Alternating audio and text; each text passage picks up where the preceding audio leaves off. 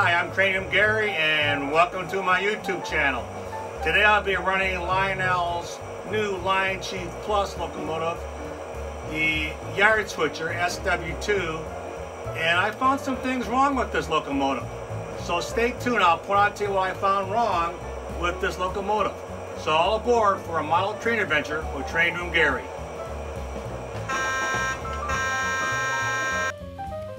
Alright, Lionel packs these in foam crates. Just open up the end flap and then we'll just slide it out.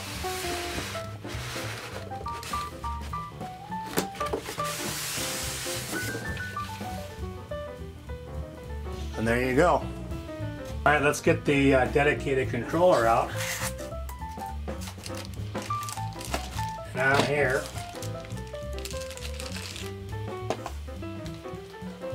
we have the Milwaukee Road symbol right there, Milwaukee Road. This is going to be for the switcher. Alright, let's take the top off. And there it is. The switcher. And there's the instruction manuals. Let's get it out of the box and let's get it going. The typical Lionel setup is they have these blue ribbons on here. Hopefully we can just pick this up and get the engine out of here. And that was pretty easy going. Let's remove it from the plastic bag. That's a good looking engine. I kind of like that bright orange. Alright, it runs on 3 batteries. They're AAAs. I'll be using these Duracells. And when this sets up, it's pretty easy to set. You just pop these batteries in here.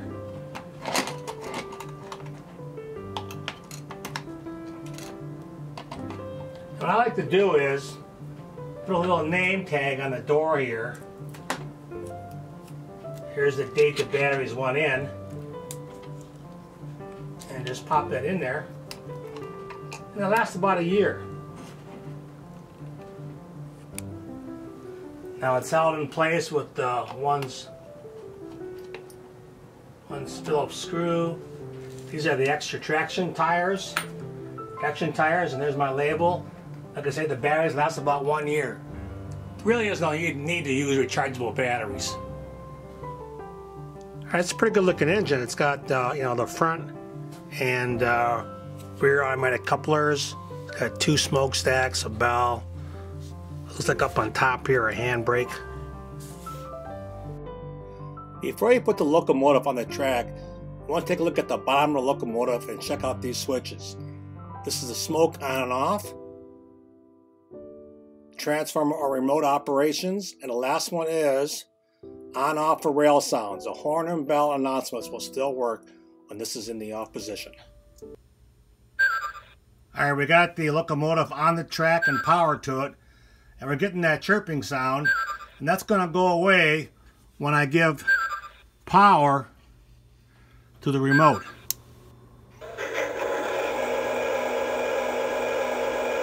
And here's the bell. And the horn you can control by blasting it. You want to operate the couplers. You hit, here's the rear coupler, front coupler. Just hit the shift key. And then tap on the coupler you want to use. Makes a really cool sound. Let's do the other side. And of course, this middle button is the announcements. This is the tower. All clear to move on to the lead. Over. Copy that. Here we come. Out. Now there are several announcements. I believe there's 2 in the park position and 2 in the run position.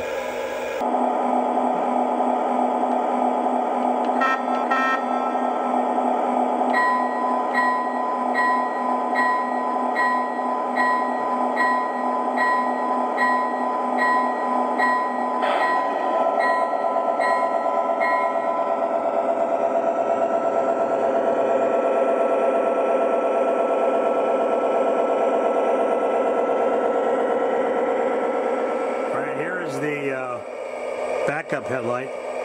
Give it some bell for safety.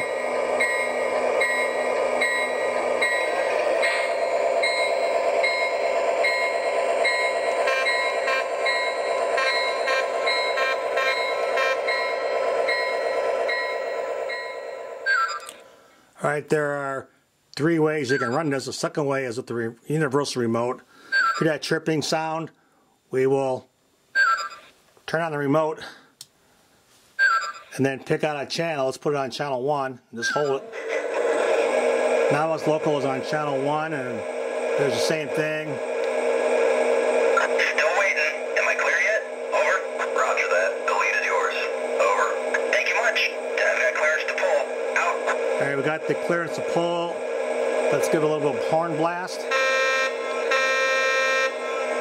And we'll pull back the remote and move it out with the universal remote.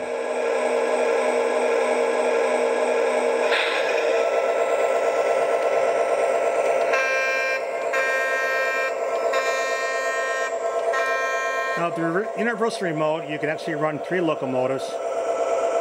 That's not a bad way. I kind of like either the dedicated remote that comes with the locomotive or the universal remote. The third way you can run it is with the app on a phone, like an iPhone 7 Plus in my case, or an iPad. Let's take a look at that. App from the App Store. We'll just turn on the app, and it should look for the locomotive, and it found it. And of course, here's your horn. Everything's the same as the announcements. Still waiting. Am I clear yet? Over. Roger that. So actually, the lead is yours. looks pretty good. Thank you much.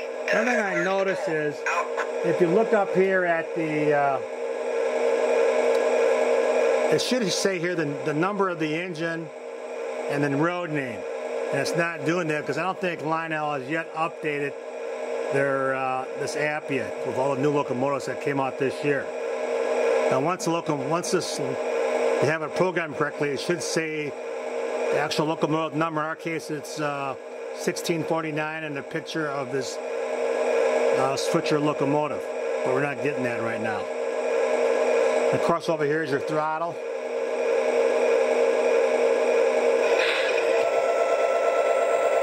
I did find one problem with this locomotive.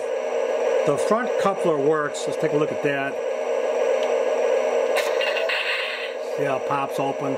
Let's reach over and pop it shut. Once again, like I said, I did find one problem here. The front coupler is working. Hit the shift key and then the front coupler. See how it pops open? Now let's move it forward and take a look at the back coupler. We'll see a problem. All right, we're now looking at the rear coupler. I'll hit shift and reverse. You notice it doesn't move. Makes the sound, but no movement. So I'll have to send an email to Lionel, ask for a return authorization number, and send that back. So that's one thing I really find negative, along with the image not appearing correctly on the iPhone 7 Plus. But that'll be coming over the internet. Thanks for watching. Please subscribe. Remember to ring the bell to get all the email notifications from my channel. Rate and comment. As always, cheers from Detroit and Mackinac Railway, and check out these fine videos from my YouTube channel.